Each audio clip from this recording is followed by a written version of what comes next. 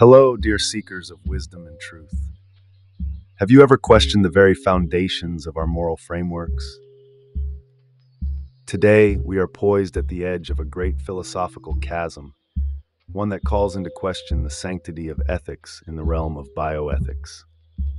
Can it be, as the iconoclastic Ruth Macklin argued, that bioethics is not a distinct discipline, but rather a myth, a collection of problems with no unique methodological approaches? Imagine a tapestry, each thread woven with the greatest of care, representing the moral guidelines that govern the fabric of our society. Now, envision that same tapestry at the brink of unraveling. This is the philosophical landscape we navigate as we ponder if bioethics is merely an extension of general ethics or a field that stands alone. What then is this central question that stirs the soul? It is none other than this. Is bioethics truly a myth, devoid of its own ethical principles, or is it a distinct discipline with unique values and methodologies? This question beckons us to explore the nature of moral reasoning in the context of biomedical advancements. Diving into the heart of the theme, we must first understand what bioethics encompasses.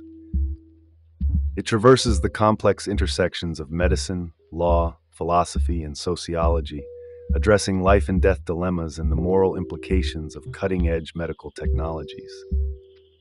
It is in these treacherous waters that we ask, do the ethical principles applied here differ from those in our daily lives, or are they merely repurposed and applied to a more specialized domain? To build this understanding, consider the everyday choices we make, such as telling the truth or protecting someone's feelings. Now, elevate these decisions to the life-altering level. Should a doctor disclose a terminal diagnosis to a patient who may lose all hope? The gravity changes, but does the ethical foundation? This is where we mine the depths of bioethics, seeking its unique core, if it exists. Ruth Macklin, a fierce critic, argued that bioethical dilemmas do not require special principles. They can be resolved using the same ethical theories and principles that apply to ethical dilemmas in general. Her assertion challenges us to scrutinize the belief that bioethics has its own set of principles. However, does the uniqueness of the bioethical context, the life sciences, patient care, and the very essence of life and death, not demand a tailored ethical approach? History has witnessed the ebb and flow of ethical paradigms with each major medical breakthrough, from the first heart transplantation to the ethical labyrinth of genetic engineering. During the infamous Tuskegee syphilis study, the ethical oversight was profound, underscoring the need for a more stringent bioethical framework. This historical case study demonstrates how ethical paradigms evolve. Yet one might argue that this evolution is not unique to bioethics, but rather an adaptation of broader ethical practices. The ethical implications and moral considerations of bioethics are further complicated by the diversity of human values and cultural norms. Take, for example, the contentious issue of euthanasia. In some cultures, it is seen as an act of compassion, a release from suffering. In others, it is taboo, an affront to the sanctity of life.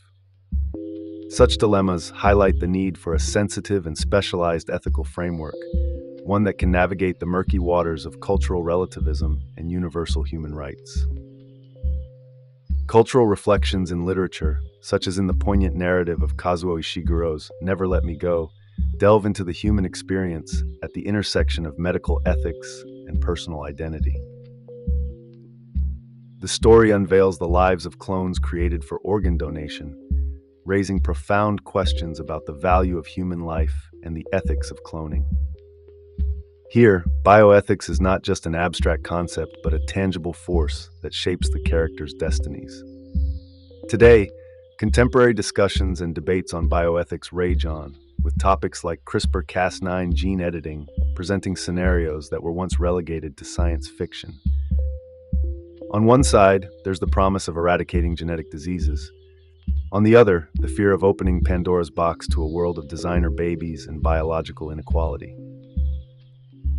These discussions underscore the pressing need for a robust and distinct set of bioethical principles to guide us.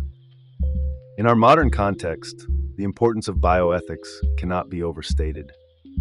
We live in an era of unprecedented medical advancements that offer incredible potential, but also pose daunting ethical challenges. As we march towards the future, the implications of our ethical choices in bioethics will shape the trajectory of humanity, perhaps more so than in any other domain. In synthesizing this exploration, we arrive at a stirring conclusion. Whether or not bioethics is a distinct discipline, the unique challenges it presents are undeniable. The intersection of ethical theory and life-altering medical decisions creates a crucible in which our moral convictions are tested in ways unlike any other. Thank you, each and every one of you, for embarking on this philosophical journey with me. Our shared quest for understanding is what makes this exploration so enriching. As we part ways, I leave you with questions to ponder. How do you perceive the role of bioethics in the broader context of ethics? Can we truly navigate the complexities of medical advancements without a specialized ethical compass? I encourage you to carry this dialogue forward, to question, to challenge, and to explore the profound depths of bioethics. May your intellectual curiosity continue to flourish, and may your journey through the ever-evolving landscape of ethics be a beacon of insight and wisdom. Until we meet again, may your philosophical endeavors be as rewarding as they are enlightening.